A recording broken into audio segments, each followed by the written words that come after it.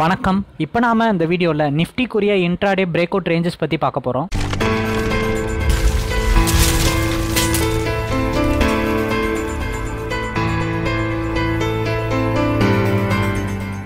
வணக்கம். சேனலுக்கு புதுசாக வர்றவங்க சப்ஸ்கிரைப் பண்ணாதவங்க சப்ஸ்கிரைப் பண்ணிக்கோங்க. ரிங் பெல் செலக்ட் பண்ணிக்கோங்க. ரிங் பெல் செலக்ட் பண்ணுற மூலிமா உங்களுக்கு நாங்கள் உடனே போடுற லெவல்ஸோட வீடியோஸ் வந்து டக்குன்னு வந்து அப்டேட் ஆகும். ஸோ அதனால் ரிங் பெல்லை வந்து செலக்ட் பண்ணிக்கோங்க.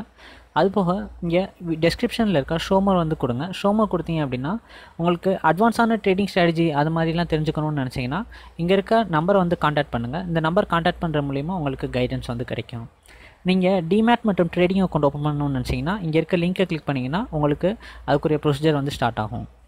அதே நீங்கள் இப்போ வந்து ஹோம் பேஜ் கிளிக் பண்ணுறீங்க அப்படின்னா உங்களுக்கு அங்கே ஹோம் பேஜில் நிறைய இருக்க வீடியோஸு ஸ்ட்ராட்டஜிஸ் அதை பற்றின வீடியோஸ் அதில் இருக்க இண்டிகேட்டர்ஸ் வீடியோஸ் இதெல்லாம் வந்து உங்களால் வந்து பார்க்க முடியும்.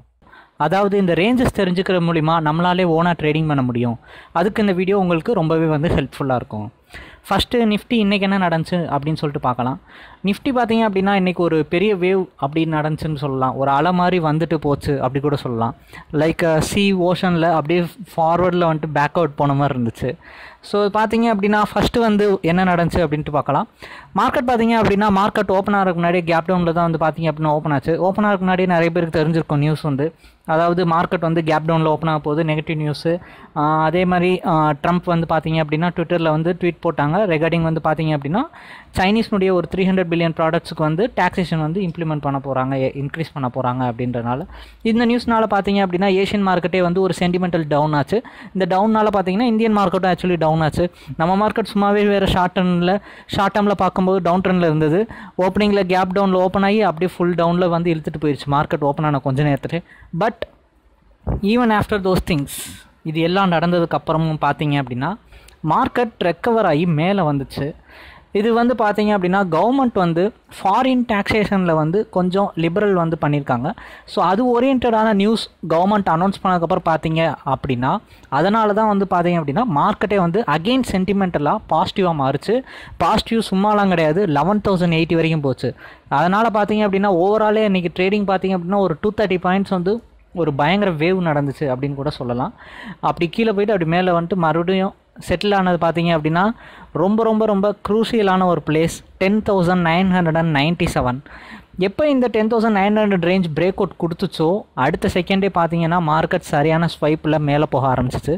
இந்த ரேஞ்சு தான் வந்து பார்த்தீங்க அப்படின்னா ஒரு பயங்கரமான சேஞ்ச் ஓவர் ரேஞ்சுன்னு கூட நான் முன்னாடியே சொல்லியிருந்தேன். 10,999 இந்த ரேஞ்ச் பிரேக் ஆச்சுன்னா கீழேயும் போகும், இந்த ரேஞ்ச் பிரேக் ஆகி மேலே போச்சுன்னா மேலேயும் போகும். ஸோ இந்த ரேஞ்சு 10,999 அது ஒரு 11,000 இந்த ரேஞ்சே வந்து பார்த்தீங்க அப்படின்னா ஒரு பயங்கரமான இடம் நிஃப்டிக்கு. இந்த இடத்த விட்டு கொடுக்காம நிஃப்டி இன்னமும் வந்து ஹோல்டு பண்ணிகிட்டே இருக்குது.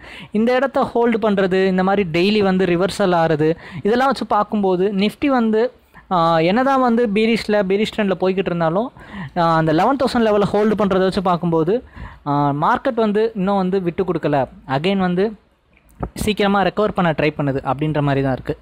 ஸோ இது ஒரு டேர்னிங் பாயிண்ட்டாக அமைகிறதுக்கும், இது ஒரு டோஜி கேண்டிலாக ஃபார்ம் ஆனதுக்கும், ஸோ ஒரு டேர்னிங்காகவும் அமைகிறதுக்கும், நெக்ஸ்ட் வீக் ஃபார்ம் ஆகிறதுக்கும், நெக்ஸ்ட் வீக்கினுடைய வியூவே வந்து மாறக்கூடிய சான்ஸ் வந்து இருக்குது. பட் ஓவரால் வியூவில் இந்த வீக்லி கேண்டிலில் வச்சு பார்த்தீங்க அப்படின்னா ஒரு பெரிய பேரிஷ் கேண்டில் தான் வந்து ஃபார்ம் ஆகிருக்கு. டாப்பில் அழகாக ஓப்பன் பண்ணதுலேருந்து ஃபுல் பேரிஷு. இன்றைக்கி தான் ஏதோ ஃபினிஷிங்கில் ரெக்கவர் நடந்ததுனால 11,000 கிட்ட க்ளோஸ் ஆகிருக்கு. பட்டு ஸ்டார்ட் ஆன ரேஞ்சு 300 ரேஞ்சிலேருந்து பார்த்தீங்க அப்படின்னா 300லேருந்து டவுனில் தான் வந்து இந்த வாரமே போச்சு. இது ஒரு பயங்கரமான டவுன் ட்ரெண்ட் வந்து நிஃப்டிக்கு வந்து இருந்துச்சு.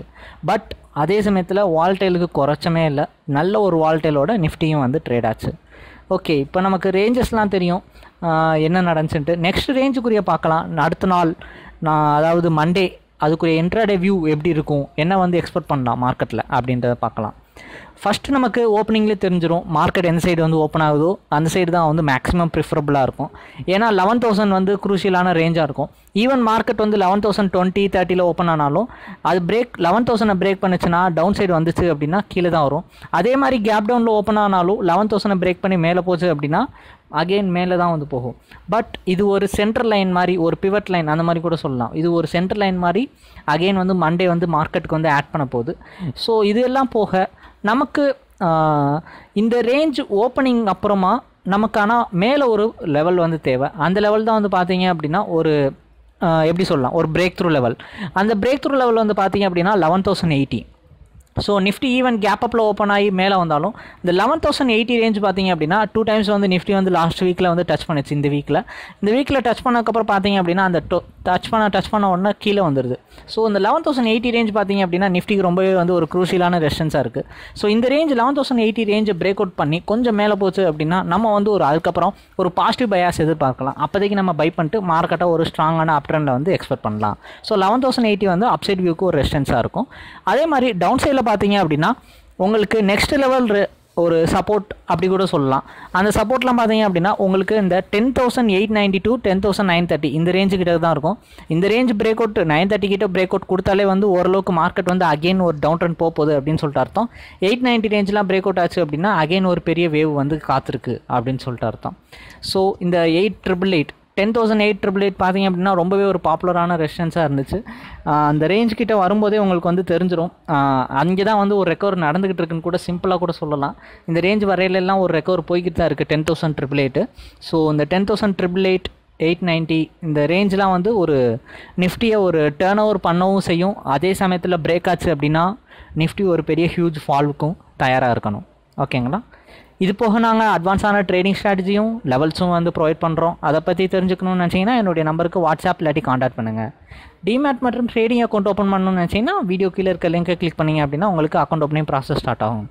ஃப்யூச்சரில் இந்த மாதிரி நிறைய வீடியோஸ் பார்க்கணும் அப்படின்னு நினச்சிங்கன்னா சேனலை சப்ஸ்கிரைப் பண்ணி ரிங் பெல் செலக்ட் பண்ணிக்கோங்க. நன்றி.